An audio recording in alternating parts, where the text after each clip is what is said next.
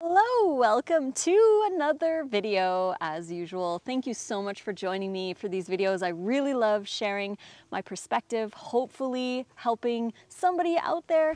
If you like these videos, please subscribe to my YouTube channel. Don't forget to like the video and check out any of the resources in the description box below. Today, we're going to be talking about a question that I got asked on my Instagram.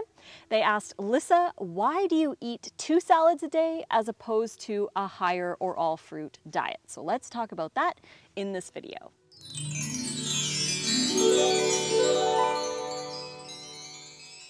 Thank you so much for joining me today. Before we begin, we have 40% off any or all of our raw vegan recipe books.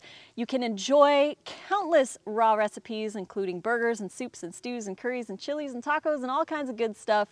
For 40% off, the code is rawfood40 and the link is in the description box below. So this person on Instagram asked me, Lissa, why do you eat 2 savory meals a day instead of a high fruit or an all fruit diet?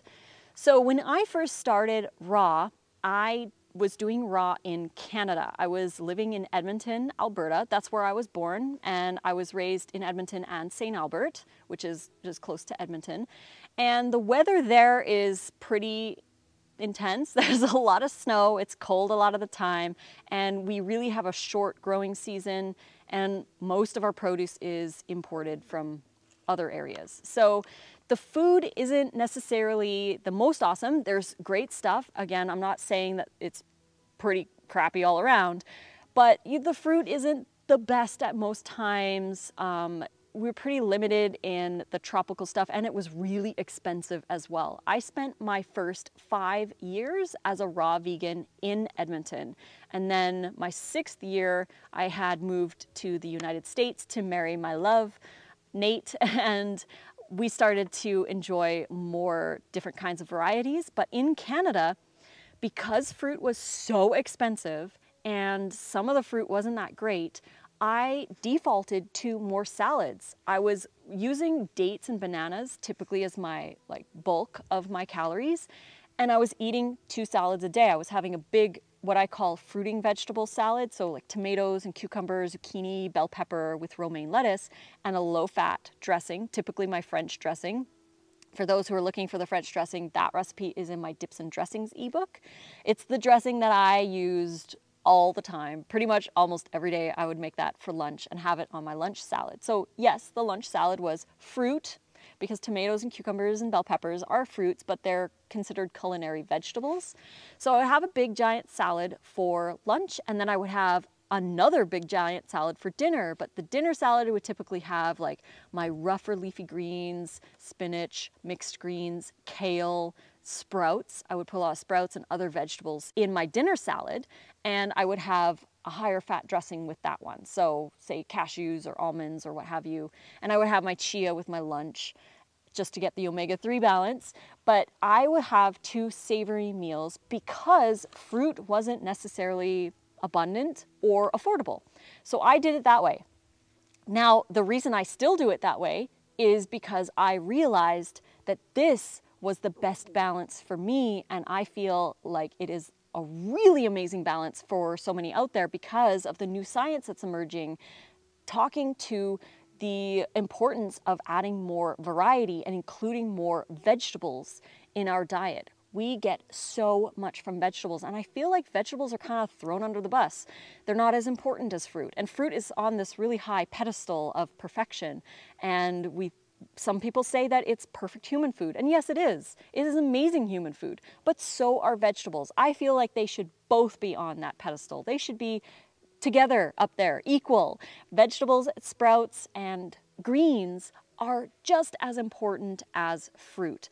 I think that it's best to have a more balanced diet, including all of those foods, to get a wider variety of fiber and nutrition, because we're getting so much from our greens and vegetables that we may not be getting completely from all of our fruit. So I still eat 2 savory meals a day.